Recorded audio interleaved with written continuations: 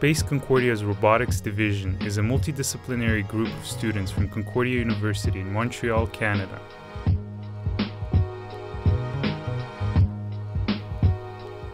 We are excited to unveil our newest rover, Astro.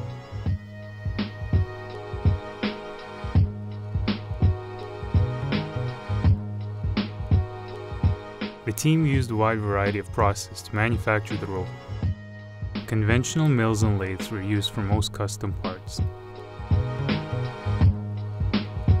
CNC machines were used for more complicated geometries.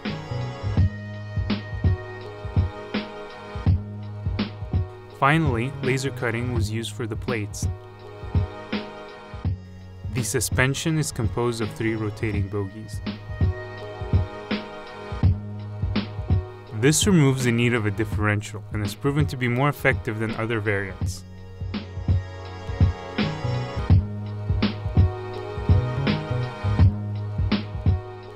The wheel has been designed to allow the motor to be enclosed within for protection. It contains polyurethane beach tires due to their performance in sandy terrain.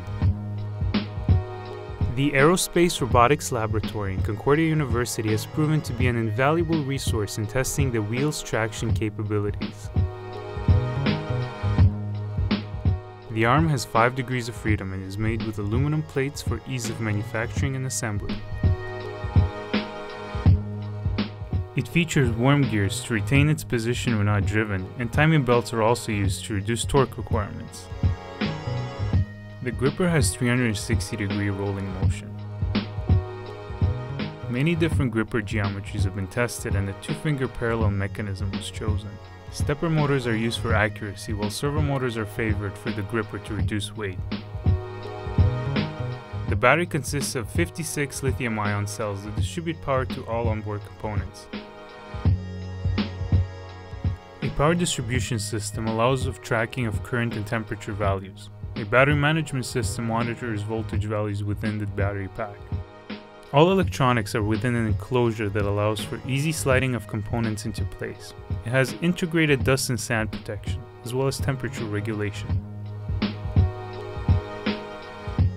RF communications use a digital radio module with MIMO functionality on the 900 MHz band, paired with a high-performance dual polarity Yagi antenna, and 2 perpendicularly positioned Omni antennas on the rover.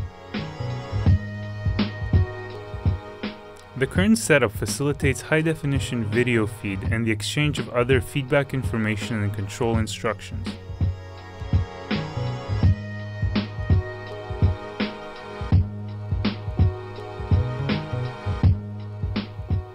Ground controls allow the operator to view information such as rover pan and tilt, GPS, camera feed, as well as other health and performance stats of onboard systems.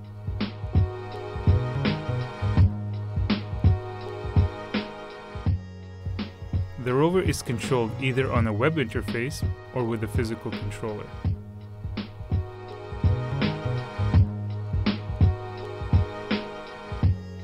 Onboard motor controls are closed-loop and programmed on TNC 3.6. Command and encoder data are transferred between the rover and base station over the ROS network. For the autonomous traversal task, a LiDAR allows for mapping of up to 25 meters of the terrain. Moreover, OpenCV is used for tennis ball detection.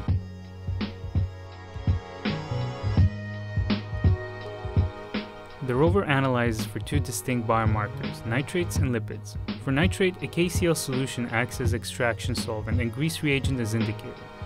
For nitrate, a KCl solution acts as extraction solvent and grease reagent as indicator. An auger and a power screw mechanism drills and places soil into separate test tubes. The drill allows for storage of up to 12 soil samples and moves their locations with a limit switch and motor combination. Once in the test tube, a custom-made spectrophotometer will identify the presence of selected biomarkers in the soil.